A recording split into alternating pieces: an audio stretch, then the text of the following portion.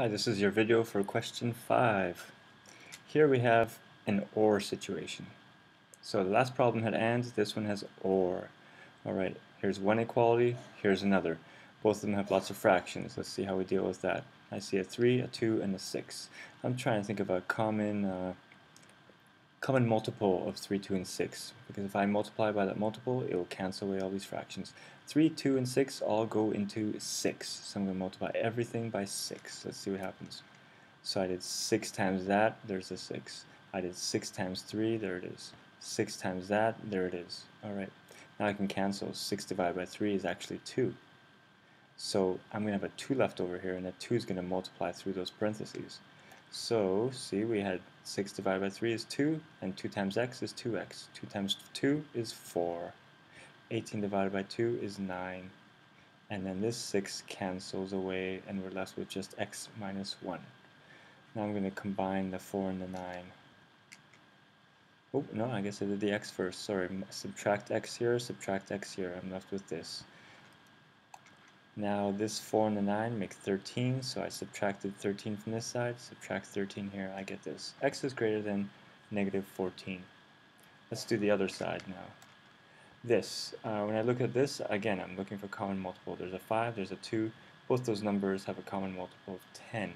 So I multiply this by 10, and I see I have 10/5. I multiply this by 10, and I have 10 over 2. Now I can cancel. 10 divided by 5 is 2. And 2 multiplied through here is 2x plus 4. 2 times x, 2 times 2, 4.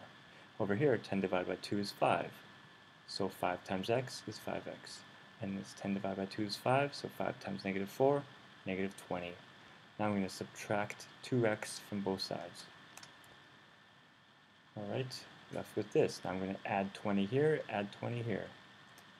So 24 is less than 3x. Divide by 3 on both sides. X is greater than 8.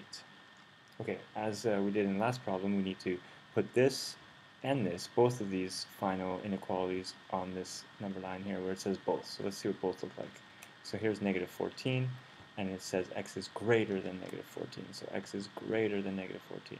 Alright, now we have this one, 8. So here's 8, and x is greater than 8. So there we have it. Okay, this is an OR situation.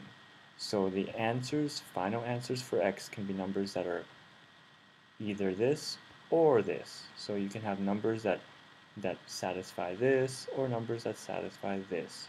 So then any number here works, because, for example, any number that works in this one here is okay. Any number that works in this one is okay. So OR means you're not looking for the overlap, you're just looking for anywhere that you have solutions that are possible. So from negative 14 onwards is our solution. So that is the final solution. Negative 14 onwards. For example, what's the number that's greater than negative 14? Well, negative 13, it works. Or a number that's greater than 8. Well, let's say 9 or 10, it works. So all these numbers work in here. But numbers below negative 14 do not.